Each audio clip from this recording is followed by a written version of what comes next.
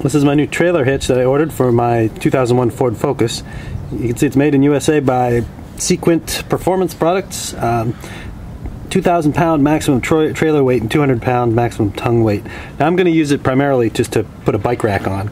I just don't have room for a bike in my car. So this is how it ships. You can see they don't ship it in a box. So I'm going to touch up. A lot of the paint's been scraped off by UPS, so I'm just going to touch that up with some Rust-Oleum and then put it on the car. Here's what it looks like out of the box. Now this cost me $114 including shipping, and I bought it on eBay. So I imagine one for a big truck would be a little more expensive because it would be heavier. Also, this one, they claim that you don't have to drill any holes in your car to use it, so all of the holes in it, in the mounting brackets here, align up to holes that are already in my car, so that makes it a lot easier to just get under there and bolt it on. Alright, let's have a look under the car. So the car has these things called tie-down hooks. I'm right under the rear bumper here, and so I'm going to put two plates on either side of this and then bolts through there to hold the hitch on. That's on the muffler side, and then on the other side there's another set of tie-down hooks here that you'll put the bolts through to hold the trailer hitch on, and then there's one bolt up there. Alright, so the concept is carriage bolts with big square washer thingies to keep them from spinning on the other side. Here's a look at the schematic, and then depending on whether you have a sedan or a hatchback, there's one piece that goes here on the sedan and goes here on the hatchback. So I've got the side bolts assembled loosely. Now we're looking at the top one. You can see, doesn't they line up exactly with the hole? No matter how I wiggle it around, it's not gonna line up exactly. You never know who to blame in these situations because there's probably some variation in the way that they install the tie-down hooks, so you can't really say that the trailer hitch guys got it wrong or that Ford got it wrong. So I imagine whenever you put one of these in, it's going to have to tune it a little bit and get it to fit in there. I've put the bolts on loosely so that I can shift the hitch around and move it, and I still haven't been able to get a clear shot at the hole. Alright, so now what I've done is I've hooked up a crescent wrench to this tab, and then I pushed on it with my foot as hard as I could to bend the trailer hitch bracket. I just didn't want to take it off the car again. That would be kind of a pain. So now you can see the hole is lined up perfectly. So this, even as thick as this steel is, you can bend it with your foot and a crescent wrench should you need to. So now I'm just going to feed that bolt through there, tighten up the other ones, and we're good to go. Alright, I'm going to use some electrical wire and then duct tape it onto the bolt. So I just feed it up through this hole. Sorry, I'm trying to do this with one hand. And then it's going to come out over here. Alright, in this operation, duct tape is your friend. So we'll be able to shove the bolt and the, whatever the hell you call this thing, up in there. And we want the bolt to stay in the washer. So I'm going to duct tape it in there from the back side.